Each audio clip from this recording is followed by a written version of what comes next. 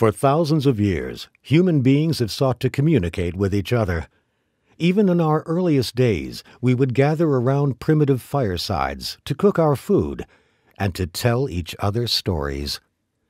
By the light of these early fires, we created our first paintings, magnificent scenes of animals, landscapes, and, of course, ourselves. From these first drawings, writing was born. As the millennia marched on, our world and our stories became more complex, but the need to tell them stayed as strong as ever. In ancient Mesopotamia, Egypt, Greece, and Rome, great civilizations rose and fell, bound together with common language and the written word. During the Renaissance period in Europe, the written word was given even more voice by the invention of the printing press.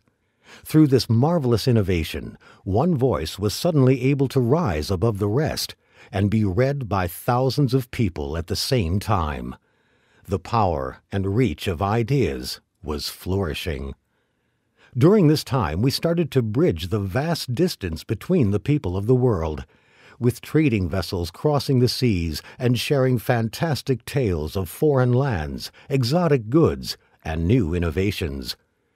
The unstoppable movement toward a more connected world continued in the 19th century with the invention of the telegraph, which allowed people to communicate instantly over hundreds or even thousands of miles.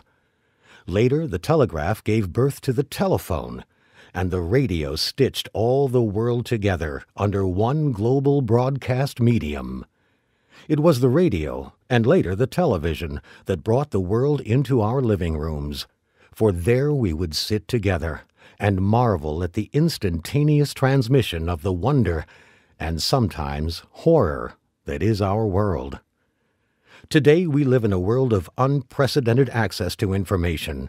Through the Internet, the ubiquity of mobile computing, and the growing power of social networks, we humans are more closely linked than ever before. In so many ways, this moment in our history is not unlike those that came before. Here we are now, all gathered around the virtual fire, connecting with each other, and telling stories.